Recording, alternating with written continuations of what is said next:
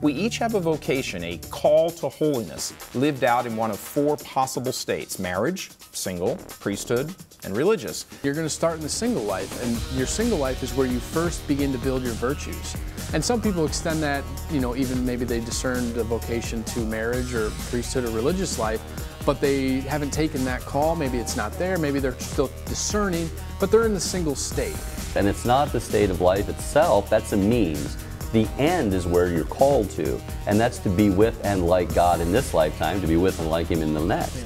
You're called to an exclusive sacrifice for the people that you're bound to. Every one of these four paths has a cross on it, whatever the cross is.